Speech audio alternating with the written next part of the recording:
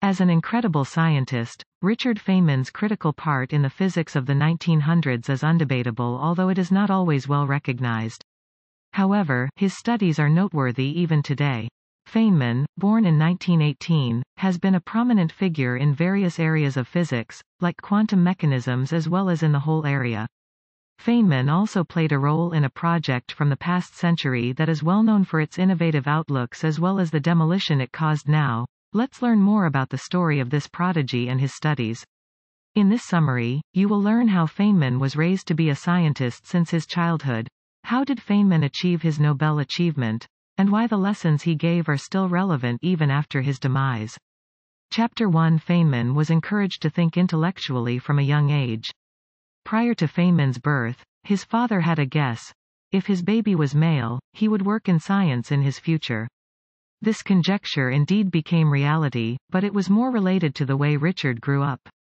Melville, Feynman's father, had immigrated to the USA from Europe. He wanted to pursue a career in the field of science, but because of his socioeconomic background, he was unable to choose this path. So, he gave up on these aspirations, and made a career in sales and marketing, projecting his dreams on his kid. Consequently, Richard's mind was programmed to think in a science-oriented way from a young age. Even when Richard could not speak, he was learning about how to identify colorful motifs in different shapes from his father. Melville also often brought Richard to museums and told him the information on the exhibited objects by making him conceptualize their various attributes. For instance, when he was talking about T-Rex, he suggested how this dinosaur was tall enough to lend up at his room, although his head was too big to fit from the window. His father also ensured to tell Richard about the functions of things and the factors that help them work in the ways that they do. When they were hiking on a hill, Melville asked him to name every bird they came across. Whenever Richard was unable to tell the names, his father would recount them in various other languages. Even though this might sound pretentious, Melville had an aim with this practice, which was to show Richard how the naming of things does not necessarily describe them. In other words, knowing what a bird is called does not necessarily mean you know anything about it. Actual information lies with examining and comprehension. Feynman talked about this idea at a meeting concerning the course material of a school. The style of these textbooks consisted of indistinctive passages that lacked further explanations. Further suggested for these materials to be written in a more thorough and informative way. He was irritated by the unintellectual way the students were getting their educations that did not push them to actually understand how objects function. Chapter 2. The strategies Feynman used in maths contests to succeed were identical to the ones he used in physics questions. When it came to his academic abilities, Feynman was a marvel at this area. However, the same could not be said about his social and athletic skills. He was much more at ease when he was competing in the Algebra League. In the school-oriented ways of doing maths, the focus is usually on the various styles a problem can be solved. In contrast, algebra competitions are usually more interested in is the actual result of the problem. As in these contests, the aim is to arrive at a conclusion as quickly as possible. Winning usually depends on how well one departs from conventional formulas. So, you need to get creative. Feynman, who was raised to think outside the box, managed to do this. These contests were the most suitable area he could show his skills. Feynman was able to reach the solution immediately, meanwhile others were still thinking hard and trying to work it out. While the problem was still being told to the competitors, Feynman was able to solve it correctly. An example of a question from these events can be how long would it take for a cap that fell into the river from a ship to be brought back. Although other mathematical measurements were given, Feynman instantly realized that it would take the same time it has been lost for because of constant speed without being distracted by the useless details. His special way of solving problems in visuals aided Feynman greatly during his professional life. His colleagues often suggested that Feynman had the habit of imagining himself in the position of whatever the actors were on the problem he was trying to solve, visualizing what it would be like an atomic figure. Chapter 3. At university, Feynman was utterly consumed by the field of physics. As a freshman at MIT, Feynman was questioning what the aim was if he studies mathematics. The chairman suggested that this questioning itself showed that this field was not the right fit for him as a student. Feynman was an excellent mathematician who even started giving lessons on this field at a young age. But at MIT, he started losing interest in this field as it was not as concrete of a subject as he wished it would be. So, he started focusing more on physics as a university student. In these years, his enjoyment of the issues physics presented to him grew as well as his skills in accumulating rubrics to reach a certain result. He even urged other members of the faculty to share the scientific inquiries they had at their hands. Though, his utter commitment to this field was starting to influence other areas he was supposed to study. Especially classes that involve humanities, like history, were not subjects Feynman was good at. His hatred of music classes even caused him to experience distress in his body. When it came to philosophy, he had no respect for the teachings of it as its thinkers were unskilled intellects in his opinion. This response was a result of how he was raised. He regarded studying these subjects as mere memorization, rather than actual learning. So, he ended up passing these subjects by cheating. Moreover, his low grades were too close to cause his rejection when he appealed for a position at Princeton. Chapter 4 Feynman was a member of the Manhattan Project and was part of the team that created the atomic bomb during World War II.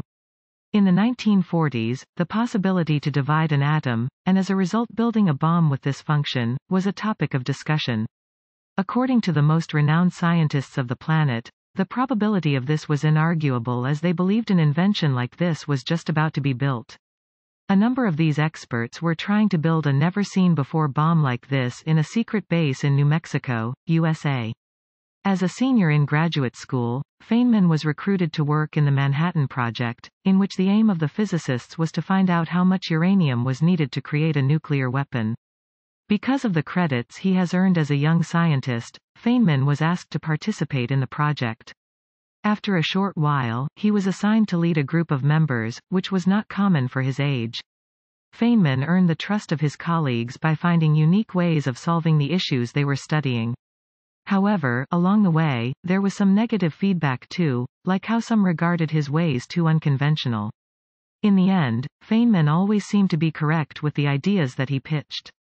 Following a few victories, the members Feynman was leading showed complete belief in him. Although theoretically, it was not difficult to create a nuclear weapon, the same could not be said for bringing the necessary elements together in the actual world. Feynman was now dealing with turning what he envisioned into reality, which meant that the consequences of what once was only in his mind could turn into a catastrophe even with a tiny mistake. Therefore, to prohibit such a disaster from happening, the team showed the utmost attention to little details like melting degrees to ensure the reaction would go smoothly. And as it is widely known, all these experiments would become successful. In the summer of 1945, the first atomic bomb was exploded offshore of New Mexico. Chapter 5 Feynman won a Nobel Award with his ability to turn the abstract into concrete. It has been suggested that it takes up to 800 days to truly learn how to play an instrument. After that, playing the instrument comes instinctively to the player as it becomes an action that is done automatically. There is no actual labor in the action. Feynman's mind functioned in this way too. The time he took up making abstract problems into concrete ones as well as his natural instincts in the sciences and mathematics taught him a lot of things. Feynman became a master of maths in such a masterful way that he was easily capable of applying what he learned in this field to natural sciences. This made it possible for him to work in an interdisciplinary way, using varied objects across varied dimensions. A question that was directed at Feynman was whether or not colors played a role in his studies. Feynman's answer was that certain wavelengths in the spectrum were indeed influential in his process. He also claimed that he was not aware whether his pupils also had undergone this or not. When Feynman established Feynman diagrams, he was able to decomplexify the studies of quantum mechanisms for everyone who studied it. In this year, 1947, Feynman also introduced his findings in electromagnetism as well.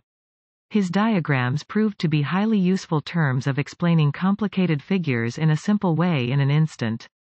Particularly with quantum physics, the necessity to make use of highly difficult formulas was no longer required because of Feynman's diagrams. Still, it was difficult for Feynman to explain these diagrams when he won a Nobel Prize for them. On the night that the winners were named, a bunch of journalists was already at his house before the morning, trying to make sense of what his achievement in physics was.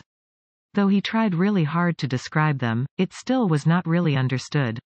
As one of the journalists requested for him to explain it in 60 seconds, his reply was that if he was able to answer this question, then his achievement would not really be qualified for such a prestigious award. Chapter 6 Feynman's lectures soon turned to be distinguished ones for the scholars. Although Feynman's excellent abilities as a lecturer were very well known, it was hard to catch a class of his because of the limited number of them that he chose to give. However, the ones who had the privilege to join one of these lectures knew how extraordinary they were. At the last place he had a teaching position, Feynman gave a beginner-level class on physics which took 2 years. This was something that was unheard of. Feynman invited the attendees of his class to the wondrous field of physics, making them see the whole subject from a completely original point of view which belonged to him. As it is expected, his lessons were not memorization-based, but rather made sure that the terms were thoroughly learned by visualizations of them. As the class dug deeper into this field, first and second year students were no longer able to understand some concepts, so they gave up the course. However, Feynman was not really worried because the empty chairs would be happily filled by older scholars. Because his lectures were captivating, and because there were no texts of Feynman's unique set of knowledge, recording what he told in classes with notes became a necessity. Later, these texts were turned into a book series which came to be known as the Red Books. These transcriptions of his lectures were attempted to be added to their curriculum by many colleges, however, they proved to be too difficult for many students. Still, for many educators, these texts were significant in making them gain new perspectives on physics. This comes from Feynman's firm stand on giving his students practical ways of scientific investigation. Feynman's achievements in fields like quantum mechanisms also as a result of using these kinds of unconventional teaching methods. The methods he showed in deciphering complex physics problems in quantum studies are still relevant today. In addition to this, he left other problem-solving tactics to examine information that is still in use. Chapter 7 Feynman was known as a wild card, however his true reputation lies within his uniqueness. Feynman is still recognized today because of several factors. Oddly, one of them is how he played the bongo. Bongos usually don't come to mind when you think of an intellectual. When Feynman was on holiday in Brazil, he started playing this instrument. Although he was not fond of the music of his age, he liked percussion, and the freedom this type of instrument provided him in his artistic expression. Later, he improved his bongo skills as well as being a local-based musician. Feynman was also known as kind of a jester. He enjoyed telling tales that were hard to believe, whose publications were also surprisingly highly well received. Feynman of course did not write these stories in a completely honest way, as you are supposed to for good storytelling purposes. However, his fellow scientists were worried that these books would minimize the humorless quality of natural sciences. On the other hand, it cannot be denied that these stories show an important part of Feynman as a person. Feynman was also someone who was ready to disregard others' contributions to be an unconventional scientist. He was really concerned that his thought process would be affected by others' views which would prevent him from thinking in reformist ways according to Feynman. So, he tried to avoid reading academic articles, particularly the beginning parts of them that included the conclusions. He was only interested in the issue the paper was introducing to look at it from his own perspective. Not everyone approved of this attitude. His focusing on only certain parts of a study was regarded as thoughtlessness. For the most part, some of Feynman's great theories were not issued anywhere because he did not find them as original as others. For some this behavior from an extraordinary physics prodigy was disappointing. However, choosing what is unconventional was what Feynman made a habit of, and showed his pupils. A determinist way like this might not ensure you will become successful, but real revolution comes from such uniqueness. Genius. The Life and Science of Richard Feynman by James Gleick Book Review. Richard Feynman was an extraordinarily bright scientist for many of his peers. However, his name is still not known by many people in spite of his great achievements.